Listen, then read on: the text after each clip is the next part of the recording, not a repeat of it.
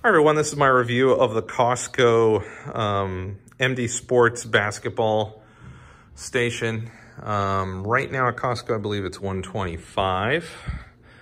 The boys got this one for Christmas. It's super fun for what it is. Assembly was a bear. I'm very good at assembling items. Built the entire house we're in right now. And this is definitely a two-person job, just because when you're assembling these pieces, so you have this U shape right here, you then have to bolt in the verticals, and they're just flying all over the place. You have to have an assistant holding things for you. Also the stay locked nuts that are on there, they have that little washer in there, so it's almost impossible to get it off. They were also ridiculous to get on. You definitely want to have a socket set to be able to put it on, or a socket attachment on your drill. Using the tools that they provided would definitely kill your hands, and honestly, I couldn't even get it done with that.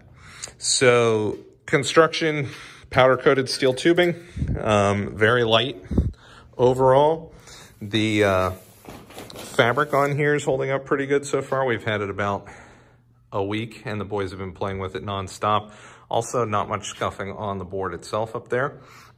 The scoring mechanism is a plastic, so we'll see how that holds up over time. It is not obviously a full regulation set. It's a small ball, plasticky. I'd give the overall rating of the quality of this unit maybe like an 8 out of 10. One of my complaints is that it's not a power cord. It is a battery pack only. The scoreboard in the back has room for 4 AA batteries. To me, it's in your house. It's not going anywhere. I'm not taking this on the road, so I much would have rather had a power cable to power this rather than swapping out batteries every few months. It's about 7 feet tall at its highest point. So you have the scoreboard system controller down here. Power, play, select up and select down.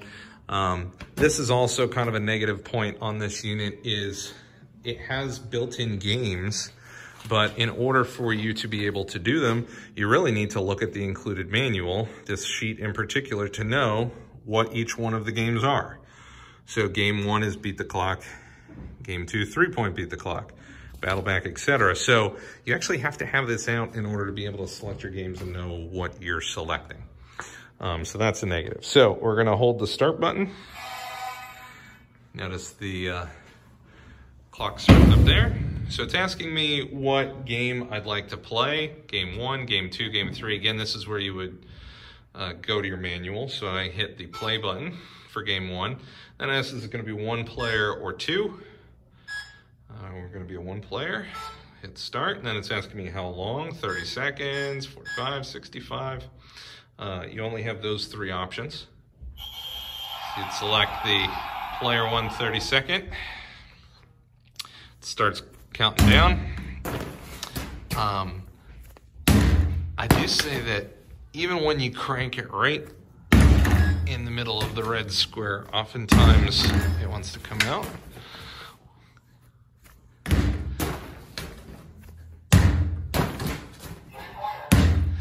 I'm shooting while I'm looking through the video camera, so don't mock me. All right, so we got it in.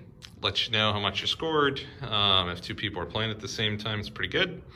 The next feature on this guy, well, let's hold the power button and it will turn it off. Next feature is it folding up.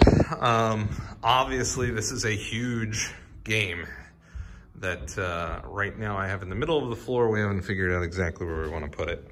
We have these cotter pins right here that you would just pull out. So you pull out the pin on the one side, walk around, pull out the pin on the other side.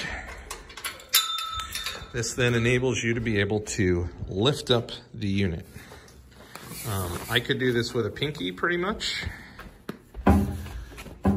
Very easy. Now, when it's up, it wants to fall back down. If I let go, it wants to fall.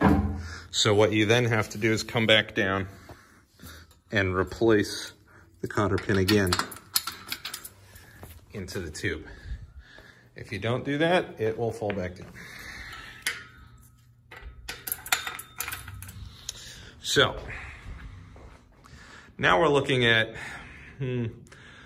4 foot in depth, whereas before it was about 7 feet, I'd say.